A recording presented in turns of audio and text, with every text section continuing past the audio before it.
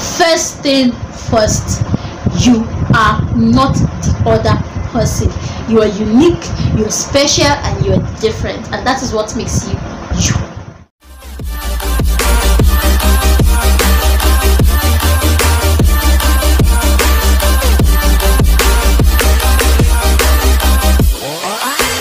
Hi everyone, hey people, what's up? How you doing? Hope you're good. It's Hamdele Ayotunde Eunice here, aka WT as some affiliates, and you are welcome back to my channel. Now if you're just seeing my face for the first time, you're welcome to the channel. It's a channel of happy people. So just do us that favor of hitting that subscribe button down below. It's right here, the red button right here that says subscribe, and the very right beside it so you stay notified. Once I drop a new video, you'll be the first to see it.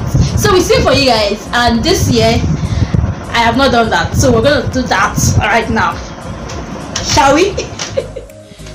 We are happy people, yes, we love you, you are welcome. We are happy people, yes, we love you, you are welcome. With the Double T farm, we are full of happy people, yes. We spread joy, peace, happiness, share it. Alright, so please, as you click this video to watch, just continue or finish that before you started by subscribing. Also, to my regular Double T farm members, you guys, you know how we do it, right? Oh yeah, shall we? Ẹ̀yin tèmi báwo ni o ṣe wà lẹ́lẹ́lẹ́lẹ́lẹ́lẹ́ ṣe wà ẹ̀yin tèmi báwo ni o ṣe wà lẹ́lẹ́lẹ́lẹ́lẹ́lẹ́ ṣe wà ẹ̀yin tèmi. How you guys doing? Hope you guys are good. I missed you guys, like what's it gone? Do you guys miss me? Yes, I'm back to filming. I know it's been a while. Like this is my first official video this year. Like Happy New Year, fam. Yes, Happy New Year. I know it's like a month and 5 days into the new year, and your girl is just shouting Happy New Year. Well, I mean that's why they call me Double T, right? Anytime you wake up is your morning, so this is the time I just like posting videos. So Happy New Year. Hope it's not too late to say that. Happy New Year, guys. How's your new year been? How's the first month? How's the second month been? Hope you're already smashing those goals, as I say. Like, just me in the comment section what has been going on. Anyway, see, let me know waste your time today. This is a new year, and the plan is to keep it short, simple, and straight to the point. Amen. Especially my ChitChat videos, they'll be short and straight to the point. So today, alright, so I said this is my first official video, but that does not mean I've not posted anything this year. I posted my birthday vlog like a few weeks back, so if you've not watched it, you should go check it out. My birthday was last month. 16th January was my birthday, and thanks to the amazing people who decided to surprise me, even though I decided not to do anything for myself. But thank you. Go check out the vlog. So having said that, let's get right into the video, shall we? Alright, so the plan is to make this video a very short one. So I'll just be talking about 5 different aspects of our lives that becomes really crucial by the time you enter your 20s and you're going upwards, like by the time you leave your teenage years. These are aspects of your life that we begin to struggle with, and we begin to try to find a balance with as we turn 20, 21, especially when you begin to hit the 23, when you know you're what? You're 7 away from 30. Like what? Do you guys? That's when it's eating now. Babe, no time to sleep again. Like if you're like, fam, we need to wake up. Yes. So 5 aspects of our lives that I want to talk about that I believe every 23-year-old who is even in Nigeria and is a student can relate to. The first one is relationship. The second is friendship. The third, I know you say, why am I using relationship and friendship? But I want to leave it like that. Relationship, friendship, academics, spiritual life, and financial life. Yes. So we'll start with relationship. So you're 23, you turn 23, and you don't have a boo, you don't have a baby. By the time you're 23 and you realize that you're still alone, some of us tend to put a lot of pressure on ourselves. Yes. And most times this pressure, in a way, it comes from social media. I mean, you see a lot of relationship goals, you see a lot of boyfriend goals, girlfriend goals, relationship goals, hashtags, you see pictures, cute pictures and everything, and it's like you begin to ask yourself questions like, what's wrong with me? Like, shame will find me. Am I not beautiful? Did I not carry? Am I not handsome? Is my pot really the problem? Like, you begin to ask yourself questions, and then you begin to feel so little of yourself if care is not taken. Yes, it begins to affect your self-esteem, because you begin to compare yourself to people you see on social media, and trust me, social media is just glam. Like, everybody is fine on Instagram. Yes, everybody is beautiful, everybody has money, everybody has car, everybody has everything on social media. So the pressure from social media, coupled with close friends that your age mates that have one relationship or two, like they have relationship, they are doing relationship goals, that post their pictures and everything. And if you have friends like mine, that when they have relationship, they will not allow you to rest, they'll be giving you back to back on social media. It tends to get to you if you're not careful, if you're not able to sit down and figure it out. Like, is this really the most important thing for me right now? Yes, we can like to push it aside and be like, well, it's not a relationship, we'll be okay last. But we can't ignore the fact that every now and then we get that thought of, is something wrong with me? Am I not beautiful? Where exactly is wrong? Like, why is nobody looking at me? Or why can't I find someone who admires me and who takes me for who I am? Sis, bro, I'm here to tell you that you should calm down. Yes, calm down. And this is very easy to say, and it's like, hey, what she say? That she malleable? That she just calm down. Like, take it easy. I know you are 23. I know you want to get everything right and everything. Just calm down. Take it one step at a time. Yeah, don't worry. The right person is going to find you. Like, you're very beautiful. You're handsome. Nothing. I mean, nothing is wrong with you. Trust me, nothing is wrong with you. You've just not met the right person. When you do, even you yourself, you would know that yes, you have. And I think added to that fact is the fact that growing up, a lot of us already have this plan for our lives. We have the I'm done with secondary school at age 15, I enter university by age 19 at least. I'm done with school, I want to go from NYC, I'll go for a master's, and then I'll get married, I'll start working. Like, we all have that plan. So trust me, it doesn't work that way.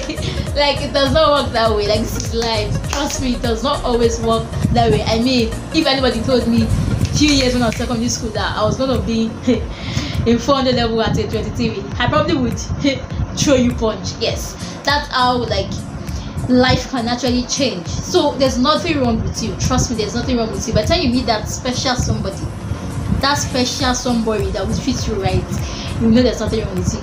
I know it feels like you don't have time. I know it feels like time is going. I mean, you're 7 away from 30, but trust me, take your time and enjoy this your moment of singlehood, because trust me, you won't always have it forever.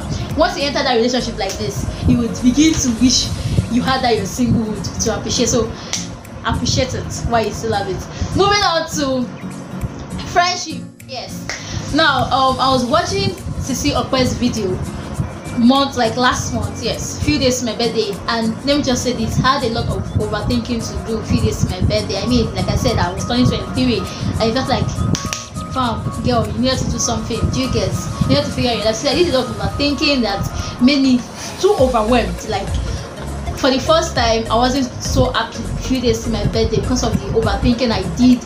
I saw myself comparing myself to a lot of people. I saw myself like wishing I was in a certain position in my life. But trust me, I have to tell myself, baby girl, calm down.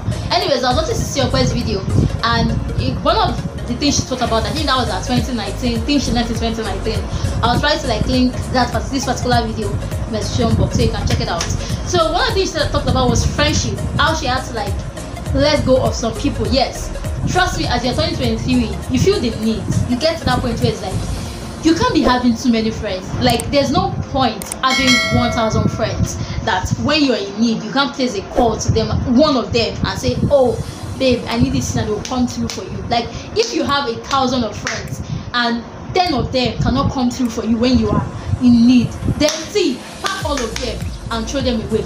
Like, this is not that time, this is not that era, this is not that age where you begin to take things like friendship for granted. If you have just 5 friends, I know these 5 friends, you guys do everything together, you pray together, you study together, you grow together, you share common interests. Trust me, those 5 friends alone are better than you having 1,000 friends that are basically useless. Yes, like, this is something I had to learn. Naturally, I'm someone with a small circle. I don't have a big circle of friends. But as I turned 23, I came to the realization that I still need to cut away from that small circle I have. Yes, like I needed to still cut away from people. And these were people that were feeding me bad energy. These were people that they had a problem with everything I do. If I wear a cloth, it is a problem. If I wear a particular kind of sneakers or a particular type of shoe, it's a problem. Like, it was beginning to get to me mental. And these people would not caution you, or they will not speak to you in private. They will rather chastise you, they will rather call you out in public where there are several people, and just basically try to embarrass you there and try to make fun of you. And then when you try to feel bad and everything, they turn it to, oh, I was just joking. I mean, how do you joke with people's feelings? If you have friends who are like that, who find it very, very funny to joke with your feelings, who find it very, very funny to speak and eat that your button, that your self-esteem button, then trust me, you don't need those friends in your life. Like, you don't need them. Call people down because someone, yes, that's what I'm trying to do. It's not going to be easy, especially if you've known this person for years. Trust me, it's not how long, it's how well. I bet they say it's not how far, it's how well. I bet they say it. You guys get the point. It's not how far, it's how well. It's not how long. It's how well.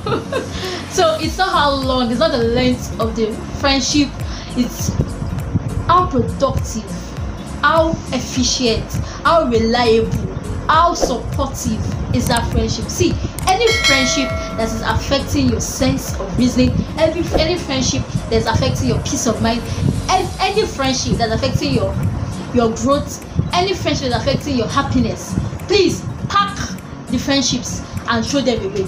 You don't need them. As you turn 23, it's something I've come to realize. You don't need them, fam. You don't need them. And let me also add this to that friendship aspect. Trust me, as you are throwing people away, people have a right to also throw you away. This was something I got from that your first video. Like, it hits me, I should not lie, because it felt like, yes, see, people are not the only toxic people to you. Also toxic to some people. So people also find you as an hindrance to your progress, and it is okay for them to decide to cut you off. Same way it is okay for you to decide to cut any other person off. Yes, it's a matter of if you're not growing together, if your life is not impacting me positively, if I'm not learning from you, if there's nothing I can take away from our 1 year, 2 years of friendship, then there's no need. Cut me off, I'll cut you off. It's okay. There's no beef. We can still be doing I, but that closeness is not there. Do you get? So it's okay for people to cut you off, and it's okay for you to cut people off. That's one thing I learned turning 23. Yes. Let's speak about spiritual. Yes. Around that time I was to clock 23. I told you I did a lot of thinking, and one of the things I thought about was my relationship with God. I knew I had to improve. I knew I had to get to know you the more. And yes, this is the best time for you to do it. This is the best time for you to build your relationship with God, because trust me, without God, you are nothing. You are nothing. Like nothing, absolutely nothing without God. So it is important for you to build your relationship with God. You can download books, manuals that you can use for your daily devotionals, that you can use to like learn. It might be 1 chapter daily, it might be a verse daily, it might be 2 verses daily, anyhow you want it. Pray daily, sing praises to God. Just make sure you're in tune. Now, this is me talking and flowing and advising and everything. It's not like my relationship with God is at 100%, but daily and constant practice, daily and constant effort to get close to Him is what I'm saying. Yes, don't be satisfied with where you are spiritually. I am not satisfied. In fact, if I tell people I am the least spiritual person you would ever meet, yes, because I feel like there's still a far end I need to get to. There are still a lot of things I still need to know about God. There's still that level I still need to get to in my relationship with Him. Until I'm there, I'm far from being there. If you understand what I mean. Go on to academic and career life. So as a 23, you're still a student. If you are like me, and for some of us, we are done schooling. But for those of us still in school, you're at that particular point. In fact, so even if you're not in school, at a 23, you're at that particular point where it's like you want to figure out everything. Like you're trying to get it right. You don't want to make a mistake. You're trying to find out your calling, your purpose, God's plan for your life. You're trying to find out where God actually wants you to be, and it's okay. But But guess what? It is also okay for you not to know these things at this age. Yes, I'm saying this because I have actually put so much pressure on myself in the past weeks in trying to figure out what I want to do. Presently, see, I'm jack of all trades. I am doing so many things. You want me to market for you, I will market. You want me to advertise for you, I will advertise. You want me to create content for you, I'll create content. You want me to write for you, okay, I'm a very lazy writer, but I write for you. If it comes to making videos, if it comes to selling things, if it comes to branding, if it comes to, you get IP and putting your market on blast, basically. I sell recharge cards, I sell data. I'm basically trying my hands on several things, and trust me, it can be overwhelming because at this age I'm trying to figure out what I want to do. But trust me, it is okay for you not to know it. It's okay for you not to even know what you are called to do at this particular age. It's okay for you not to have figured it out. Don't kill yourself, don't bite yourself, don't be hard on yourself because you are at this particular age and you still haven't figured it out for yourself. Trust me, you will be baby girl, guy, bro, trust me, you will figure it out at the end of the day. We can figure it out together. It is not a bad thing. You're not alone. There are people like me, yes, that are with you in this journey. So no, you're not alone. We're all trying to figure it out. Until you do, you can keep trying your hands on several things. But there's nothing wrong with you. Absolutely nothing wrong with you. It is okay for you not to have figured it out by now. Absolutely 100% okay. Alright, so moving on to academics. Now this is me talking about a 23-year-old who is a student. So now you're a student and you have your academics. Then you're trying to combine academics, your career life and everything. It can be really exhausting. Especially if you're in a school that wakes you up for 7 a.m. classes and everything. And then you do 7 to 6 and then after 6 o'clock you're going to church and everything. It can be really exhausting. But it has to do with time management, knowing how to manage your time. I'm not the best with time management, let me not lie. Let me not lie, I am not the best with time management, but trust me, if you can caution yourself and if you can discipline yourself, yes, that's the word, you'll be able to manage your time wisely and you'll be able to effectively achieve a number of things. I like sleep. Let me not like sleep. I love sleep. But there's sometimes I sit down and I'm like, babe, is this sleep you're supposed to be sleeping now, or you should be doing something else? Do you guys understand? So it's all boils down to discipline. You have to be able to discipline yourself to be able to manage your time effectively. An idea of something you can do to manage your time effectively is for you to wake up in the morning after your prayers, after everything you need to do. Just write a list of what you want to do list, what you want to achieve in that day. I try to do it every now and then, but trust me, like I said, I'm not the best at this thing, but I know so well that whenever I try to do it, it helps. It helps a lot. So make a list of what you feel you want to do in that day, and at the end of the day, look at that same list and try to tick out the ones you're able to do, and then see if you're able to get at least 80-90%. Then you can clap for yourself. If not, you know you need to do better. Let me also have this procrastination. Deal with it. I'm still fighting with it, but we need to deal with it. Procrastination is the thief of time. Work on procrastination. Stop procrastinating. Stop procrastinating. Stop procrastinating. Ìyàwó ọ̀la, ọkọ ọ̀la. Alright, stop procrastinating. Trust me, I'm saying you should stop because I also know I should stop, and I'm talking to myself too. Stop procrastinating. Anyways, moving on to the last but not the least, financial aspect. I feel like that's the last thing, right? So financial aspect now. Like I said, you're not pointing your time to figure out anything, and everybody needs money. But when you're trying to do everything, when you're trying to get to that particular point where you have, when everybody wants to be successful and rich, make sure you're doing everything the right way. Make sure you're not doing illegal business, because trust me, this is that age where the old thoughts of being a yahoo plus, scammo, sleeping and doing sugar daddies and everything. This is where you get that thought a lot. This is where you are tempted. Like I said, we're in the age of social media, the Instagram, Twitter, Snapchat, Facebook, and everything. We're in that age where everybody is putting out things for the gram. Everybody's putting out things, just everybody's rich, everybody's successful in social media. So if you're going to pattern your life by that and say, oh, because this person appear successful on Instagram, then I also need to do something to also to that person.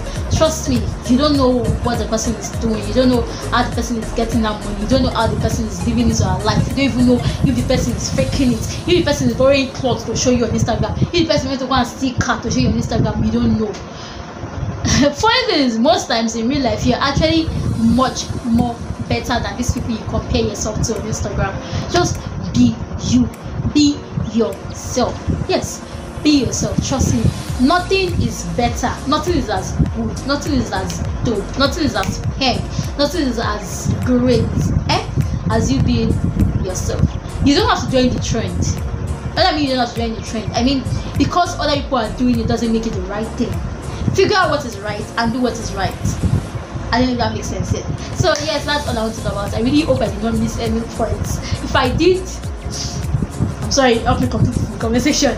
Anyways, what do you guys think? How have you been living your life since you turned 23? What are the advice, tips you can give a 23-year-old student that's living in Nigeria or anywhere in the world? A 23-year-old lady, guy, what are the advice you can give them? Let me know in the comment section. Also, don't forget to like this video if you love it. Don't forget to leave a comment. Don't forget to share. And most importantly, don't forget to subscribe. I mean, if you watch this video to this point and you're not subscribed, why? Can I know why? Please hit the sub button. I'm waiting.